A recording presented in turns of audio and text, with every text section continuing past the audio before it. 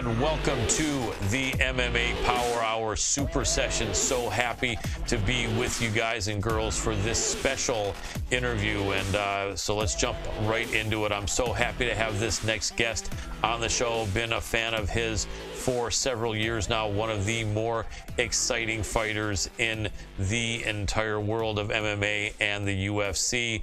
Big fight coming up March 2nd against Zabit Magomedsharipov. We're talking about none other than the Lil Heathen himself, Jeremy Stephens. Welcome to the show, Jeremy.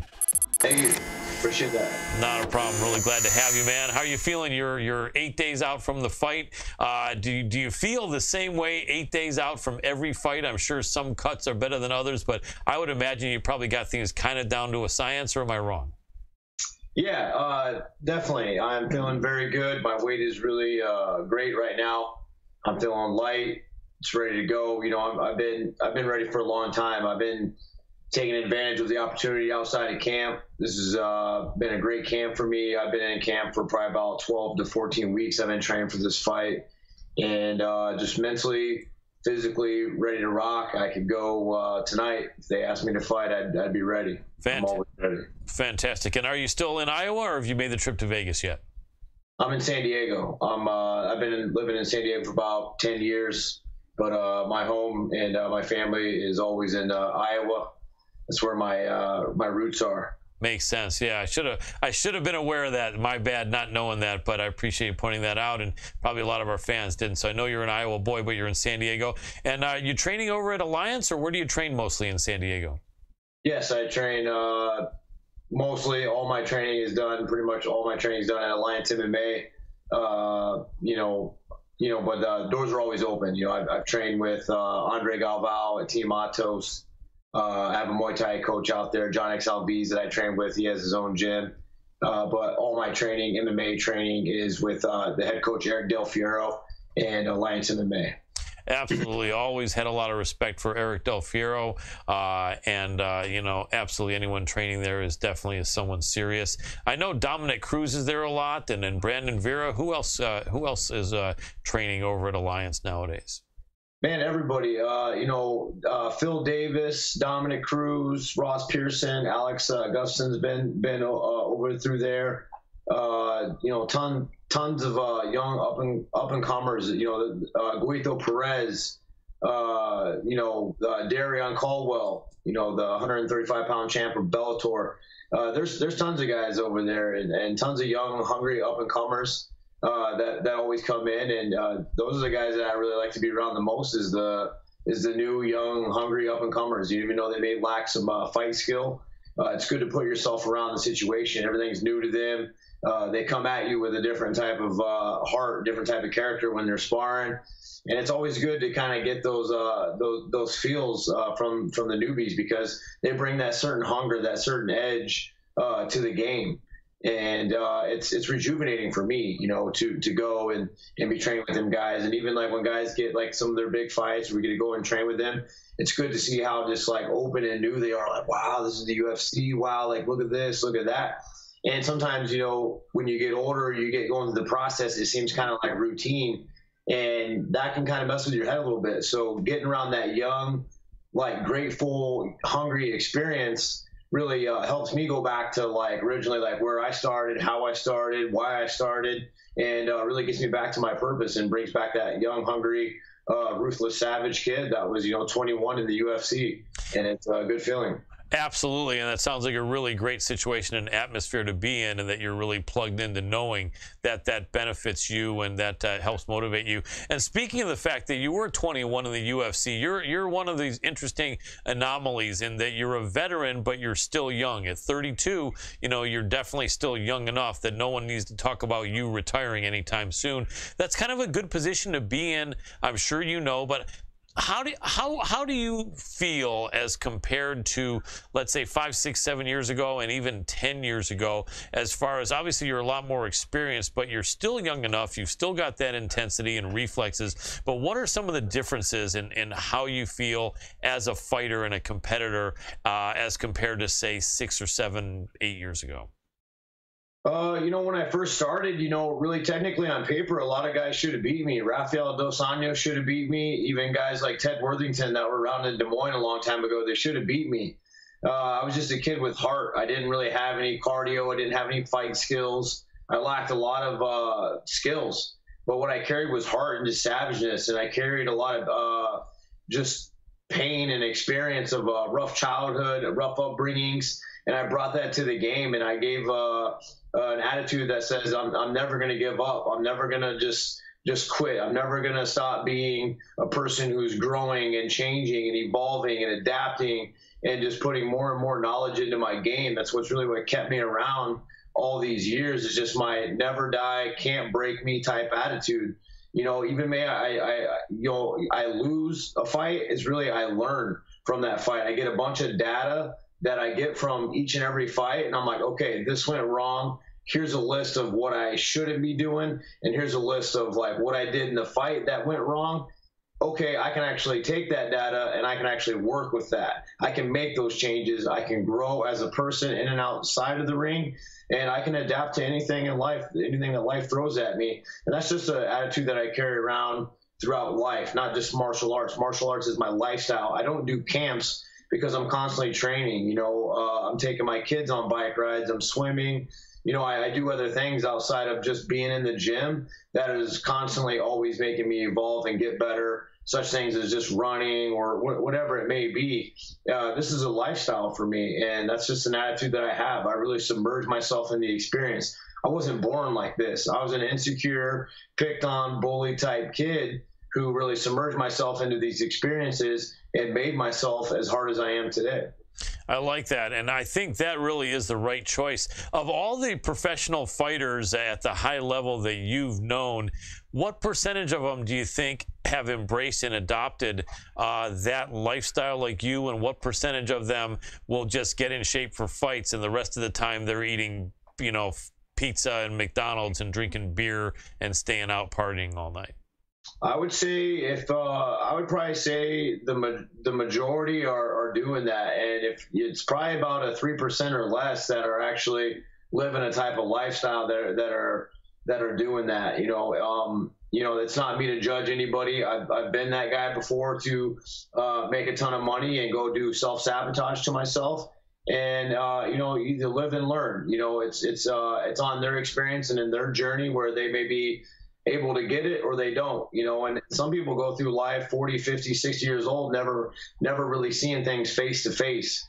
As in fighting, you get exposed. A lot of people can criticize my job and criticize what I do, but they really, in reality, they don't have the balls to do what I do, or do they have that type of life experience? They'll go through their whole life working at a job, settling for this, settling for that, where I've actually taken risks, went out and did something. Like I was talking to my buddy Miles Dirty today, come over to my house, and I'm like, man, I would have hated to have been 90 years old. Like, man, like what if maybe I was 3-0 in UFC or maybe in an MMA career, and what if I never knew that if I would have never taken this risk, and then one day I showed up to God, and He's like, man, I had this plan for you, Jay. You would have been the champion in 2019 if you would have just kept going back in 2007 if you would have quit, or whatever it may be. So everybody has their own journey, and you can learn from that. Like I've learned from others. I learned from my parents. I've learned from other people's mistakes. I've learned from other fighters, as well as my own experience. So we get the benefit of that as being a human being, to be able to make those changes. And it's a choice in life. And if you're ready for it, you're ready for it, and you'll grow on and adapt. If not, you'll keep going down that lonely road. Absolutely, and it is a slippery slope, that lonely road, that's for sure. So yeah, I'm with you 100% in that wisdom, brother. I really appreciate you throwing that out there. Speaking of experience, the opponent you're facing, Zabit Magomedsharipov, once upon a time you were a fighter who was coming up, who hadn't fought a lot of high-level guys like he has. What do you feel you've learned that has helped in you being able to take a big fight on a big stage with the bright lights that maybe you didn't know back then? Not to give away too many secrets, but how do you feel like the comfort level that you have now as compared to probably what he has or what you had without all the experience can help someone who is facing someone who doesn't have that experience yet and who is jumping up a level in class and competition like he is to face you? Well, I still feel like he's got a lot of holes in his game. He's very young. He's a very talented guy, no doubt about it. He wouldn't be where he's at. There's a lot of hype behind this kid, but in real reality, he's facing a guy who's dangerous, who can put him out in one shot. You look at my highlight tape and then you look at his. I'm more scared of me than that tape. I'm more scared to train with myself because I just mentally, you cannot break me. I go above and beyond, and I push myself in training. That I do things that my coaches don't even tell me to do. I go out and do it just because that's the type of person I am. You can ask anybody in the room. I'm the hardest working motherfucker you'll ever meet, and I'm the first one there, and I'm always the last one to leave. And I work in the dark and in the night. I'm running. I'm doing things that go above and beyond that really put me at a level to where I'm at today. Wasn't born like this. I made myself into the man that I am. As far as him. I really don't care anything about him or what he's doing. I know he comes from a great camp. I have a lot of respect for that, and we're well prepared.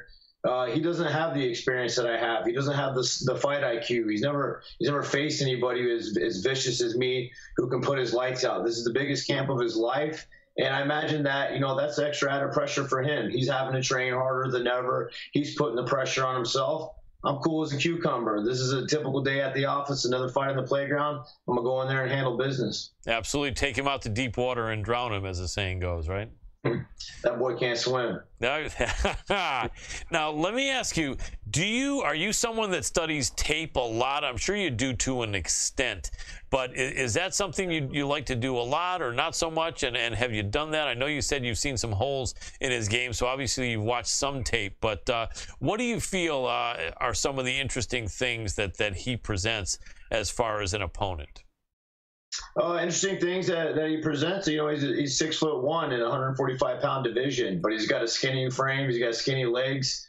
He comes from a great camp. He throws a lot of spinning, cool back stuff, but that's nothing really that I haven't ever seen. I train with guys that are taekwondos and throw spinning stuff at me all the time. It's nothing I'd ever seen. He's never faced a fierce competitor as me, someone who's very skilled and very wise in the fight game, and let alone has an intent to kill you. Yeah. My intentions are very, very dangerous, and they're a very smooth, tactical way. I'm cool, calm, like a bomb. And then once you feel that, you're exploded into 100 pieces, and you're asking your coaches and the referee what happened. Yep. Well, I'm just celebrating and keeping it cool.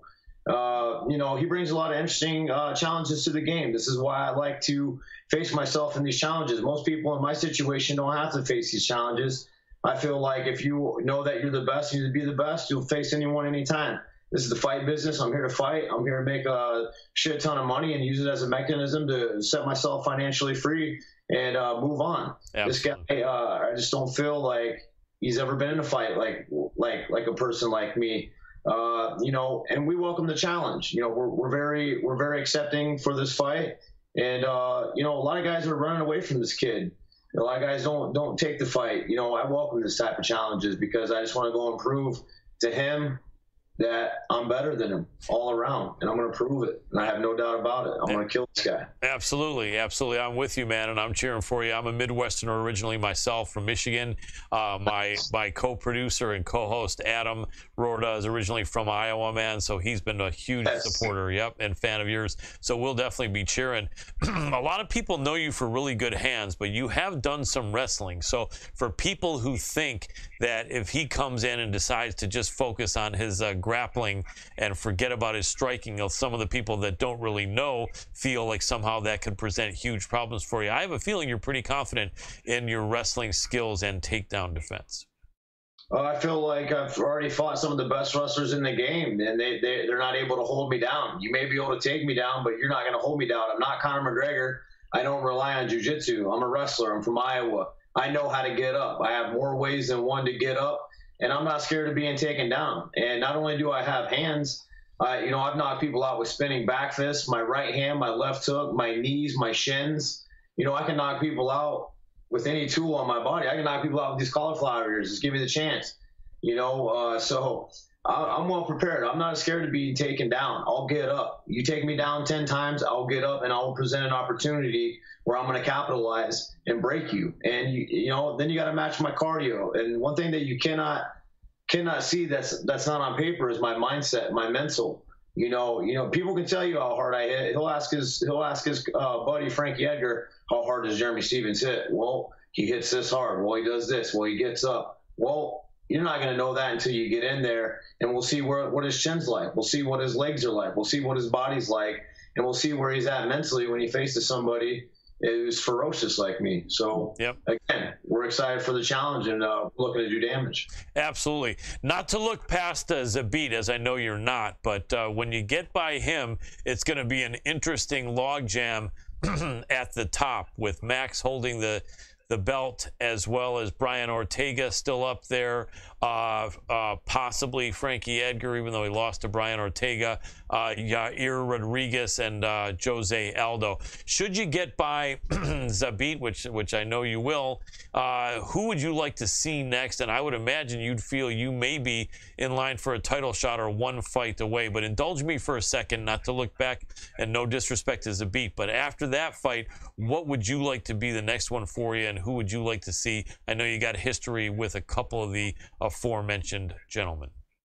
Yeah, exactly. I'd love a rematch with Aldo. I would take on that Alexander, the number 4 guy. I would take out Brian Ortega, and anybody, just call me the can man. Anybody can get it. An American, a Mexican, a Republican, anybody can get it. This is the fight business. I'm here to fight. I don't like to sit back and pick and choose. I'm fighting a number 10 guy, and I'm number 6 in the world. Just put me in the fight, and I'll handle business.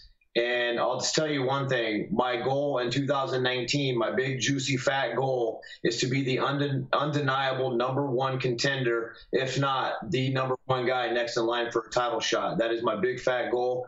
And like I said, anybody can get it. Absolutely. And I like that you threw in Alex Volkanovski, the Australian. He was definitely impressive against Chad Mendes in that fight. I saw that in person. You have history with the champ, Max Holloway. Both of you, I think that was, 4 years back, 5 years back?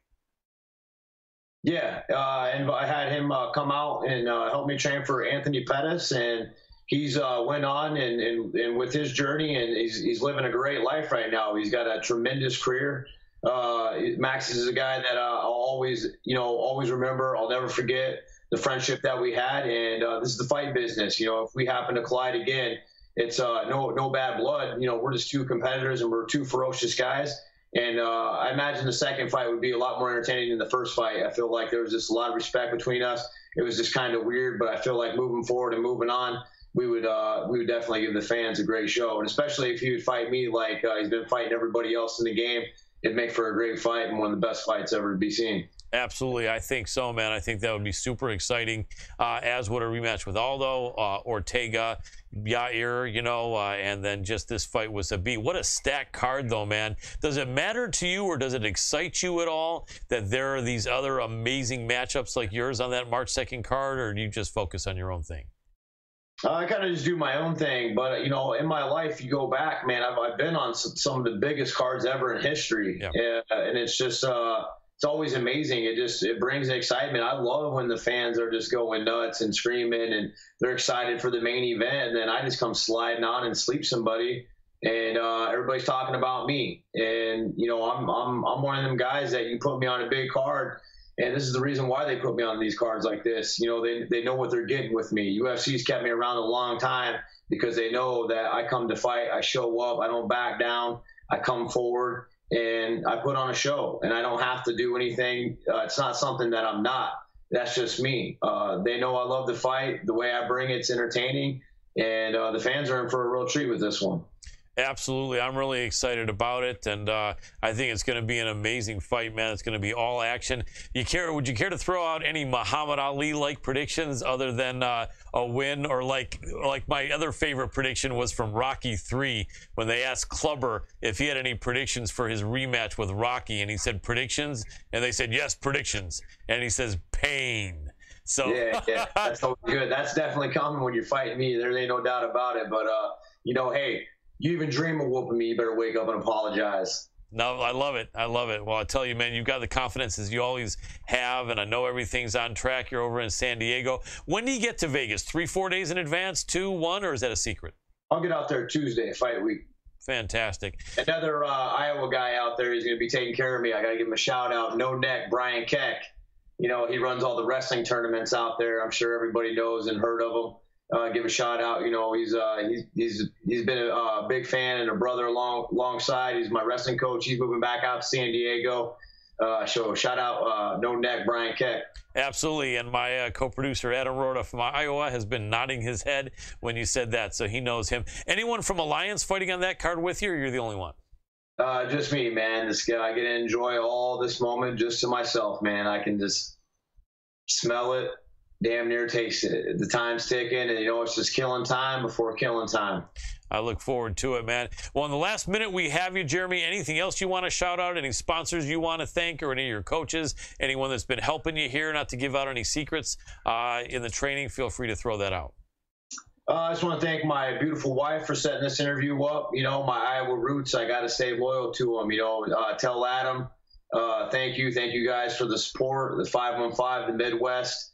I'm a Midwest monster, man. I'm always supporting my roots. I want to thank my wife for setting this up, my beautiful family, my head coach, Eric Del Fiero, everybody who's been helping me out, Coach Miguel Reyes, Nikki P, all my Alliance training partners, John X, my Muay Thai coach, everybody who's just been along for the ride for so many years, just thank you so much. I guess I never really get to take time to do that. I could probably get hit by a beer truck tomorrow. So thanks for everybody who's been a long part of my journey, supported me, showed nothing but love, and always wishing me and keeping me in their heart and their good graces, man. I really appreciate it. Thank you guys so much. And as always, I look forward to putting on a show for you guys and giving you guys my heart. Absolutely. Well, I really look forward to it as well. I'll be cheering for you, brother, and man, and go kill it. Go do what you always do. Thank you, brother. 515, baby. Absolutely. Have a great night. You too, man. Have a great weekend. You too. Take care. Jeremy Stephens, one of my favorite fighters, super exciting guy. Iowa boy, Dr. Adam Rorda is all over. Dr. Adam Rorda is probably one of the guys that doesn't give Zabit even a remote chance of winning, whereas a lot of people are feeling that Zabit is the favorite. It's a really interesting matchup. I've been calling out Zabit for a while, being a tough guy. I'm not going to go ahead and renounce that or denounce that, but Jeremy's an amazing guy. Jeremy might just be his kryptonite. As you all pretty much know, I do tend to cheer for the veteran fighters. At 32, Jeremy is not any kind of an old grizzled veteran, but I think he's older than Zabit, so I think I will go out there and cheer for USA and the Midwest with Jeremy Stephens, and think that he could do what he says he's going to do and possibly be the guy that puts a halt to this run from Zabit Magomedsharipov. The winner will absolutely be seriously in title contention, and Jeremy sounds strong and focused, and really looking forward to an amazing performance from him. So that will conclude this super session. Look out for your friends, your neighbors, your coworkers, your pets. Make sure they're inside, they're warm, and they have their water and food. It's a cold winter. Be good to yourself. Don't be so hard on yourself. Spread the love in a positive way. Be that guy, be that girl, and the love will come back to you tenfold.